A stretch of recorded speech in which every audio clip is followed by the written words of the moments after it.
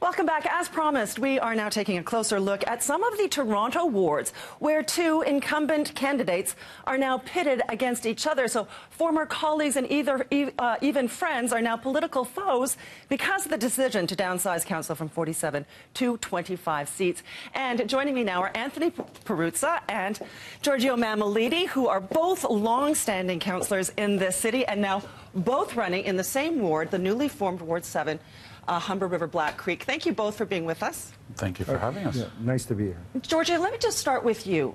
You have been a long-time supporter of the Fords, but now Premier Doug Ford, with this move, has provided you with your biggest political challenge yet, with even a recent poll suggesting that you are trailing Anthony Perruzza in the polls and that you might even stand to lose this election. So do you think that downsizing council was a good idea? First of all, yes, I think downsizing was a great idea. Finally, the suburbs have got somewhat of a voice, because I think we might make up the majority of the votes, which means budgets and getting money filtered back up to the suburbs might be possible.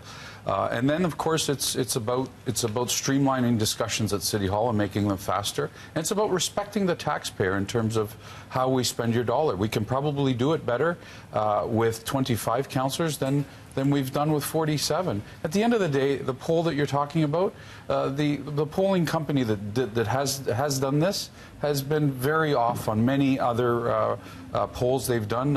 As Rob Ford, the days of Rob Ford, they did the same thing with them. It's a left-leaning company that wants everybody to believe that the left-leaning. So not too concerned. You're not too concerned about that. Were you in favor of downsizing, Anthony Perruzza? You know what? I think we need to move beyond that. I think what's really, really important now more than ever, is that we get somebody down at City Hall who's actually going to work, roll up their sleeves and actually work for the community, work to get things done, work to fix the roads, work to fix the sewers, work to fix the parks, making sure that people have access to the services they need, making sure, as Councillor Mammoliti suggests, that you're going to work hard to get those investments that the neighborhood and communities need. And I think that in my ward, in Ward 8, I think people know the kind of work that I've done, the hard work that I've done, the investments that I brought into the neighborhood, into the community. Now I need to communicate that into a much larger area, and I think I'm trying to do that, and I think it's reflective in the numbers in the polls that you just suggested. Well, let's look at the numbers here. This ward has effectively doubled in size. How does one effectively service a ward that size? It's over 100,000 people. Especially because I think what people like about a city councillor is that they feel that they can go to them with their very localized issues. It just seems like a massive task. How does a federal MP do it? How does a provincial MPP do it? It's exactly the same area. I've been an MPP before, and I've actually represented the area that I'm now going to represent after this particular election. It's not that hard. You just have to work a little harder, maybe another assistant or two, to make sure that administratively you're doing it. Don't be afraid of it. This is going to work. We're going to be just fine. Are you afraid of it? You know what? I'm worried about it. I'm concerned about it. I'm concerned as it relates to services and the things that people need. You know what? What a councillor's job is neighborhood development.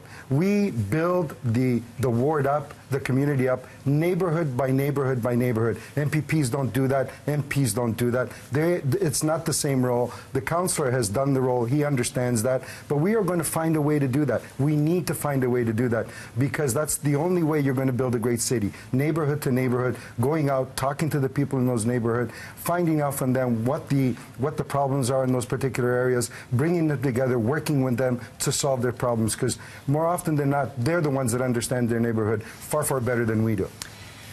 Councillor Mammoliti, you're no stranger to controversy, obviously, but, you know, recently there have been some quite controversial comments that you have made. You've come under fire for criticizing and disparaging some of your own constituents, comparing some of your constituents in Jane and Finch to cockroaches, holding up a sign. I think we have the Facebook post or the tweet where you suggested that we should just knock down social housing. I'm serious about my job. You stand by those comments? You don't retract them at all? I'm serious about going after the drug dealers.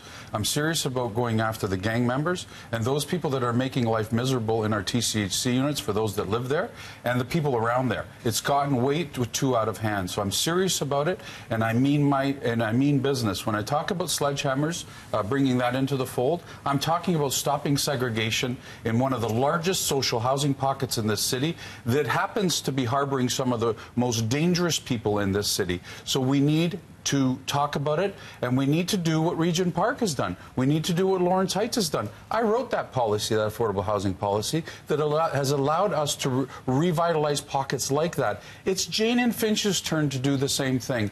60% of the people in that corridor are on welfare. It's time that stops, and it's time that we're real about getting rid of those gangbangers that seem to be running our social housing units. Top issue for you, yeah, Councillor. you know what? I'm not about labels or name calling. There's no question that we need to do something about the housing. In fact, we're doing that. For example, at the Grassways, the housing was dilapidated, it's falling down. It's being taken down, and it's going to be rebuilt. But it needs to be rebuilt with the neighborhoods, with the local communities involved, and it needs to be made to work. Edgeley Village, same thing. It's out there. It's nothing new. He didn't invent this. But I'll tell you this.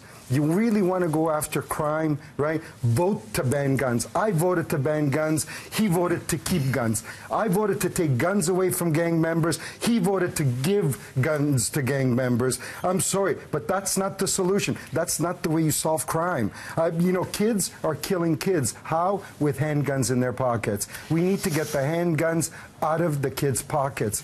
It's being before we go, sympathetic to the drug dealers and those that like to kill people. That's what he's doing right now. We're almost completely out of time, and I want to ask you both the same question, to name something that you admire in your opponent. But it's got to be fast. Go ahead. You can do it. You know, I'm going to go back to the thing that he admired most about himself. He's a little taller than I am. And now that I'm standing next to him, shoulder to shoulder, I see that he is a little taller than me.